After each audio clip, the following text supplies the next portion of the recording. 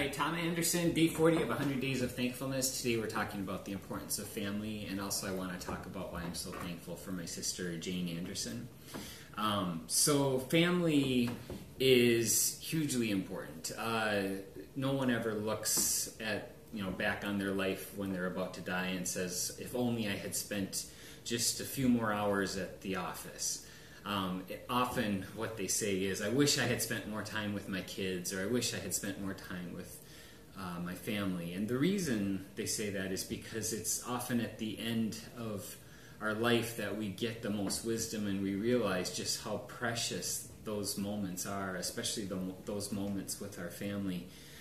As a parent of 7 boys, I see my boys growing up just so fast. My youngest, Dylan, is now 4 years old.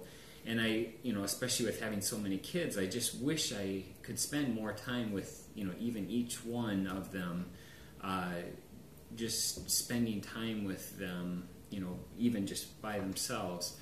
But that's, that's life, right? We, at the same time that we're, wanting to spend those enjoyable moments with our family, we have, the normal pressures of life that come upon us.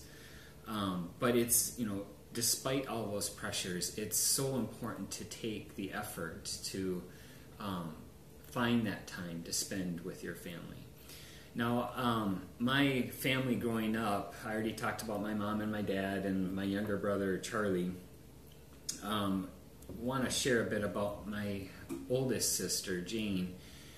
So she called me today, and she also very much has this same appreciation for the importance of family. Actually, both my sisters very much so. Jen actually got together with Charlie just because she hadn't seen him a while, and she was talking to Jane, and Jane said, "Oh yeah, I'm getting together with Tom." And they came up with kind of a plan, hey, let's just all of us get together, because we really haven't done that. Normally we only see each other during the holidays. And I thought that was great. So actually, instead of us getting together today, we're going to be getting together, me, my brother, and my 2 sisters on Wednesday. And we haven't done that, in a really long time. So that just goes to show, the heart of my sister Jane. Now, Jane is someone that normally when we get together, time just flies. We'll sit and talk with each other for hours, and then we'll both be surprised at what time it is, and like, oh, I'm late for something.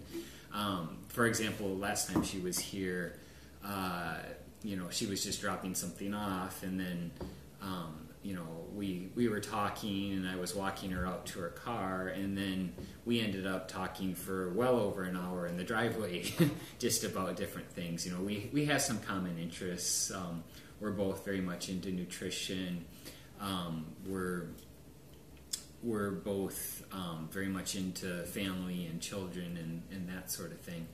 And the other thing that's really interesting about each other, Jane and I, is we both grew up with similar belief systems.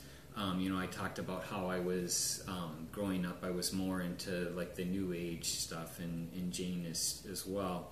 And so even though we've diverged in our belief systems as adults, I can certainly understand where she's coming from, and it helps with our ability to communicate with each other.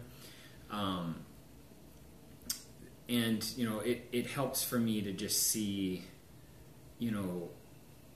understand, like when she talks about, how she loves to knit, right? She feels this sense of peace while she knits. She can be doing lots of other things. She can be having a conversation, and she'll just be knitting while she does it, and she just feels this sense of peace. Well, I'm not a knitter, but I have kind of the same experience with when I work, on my aquariums, when I'm maintaining my reef aquariums, or also my experience first time scuba diving was just this, sense of peace. When I'm for whatever reason, and maybe it relates to when I was in kindergarten and wanting to be a marine biologist, I'm just fascinated by that, and to be able to just spend time.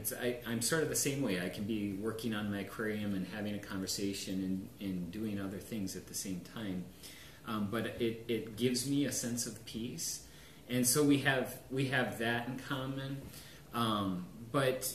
I think it's part of the reason why our conversations go on so long is we each have a genuine interest for each other, and I think we both also are very sensitive towards,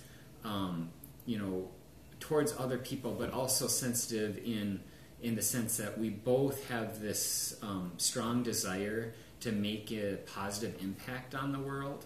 I've shared a bit about how I want to help people, with their nutrition and whatnot, and obviously I want people to know Jesus. Jane, it goes back to like a lot of her knitting.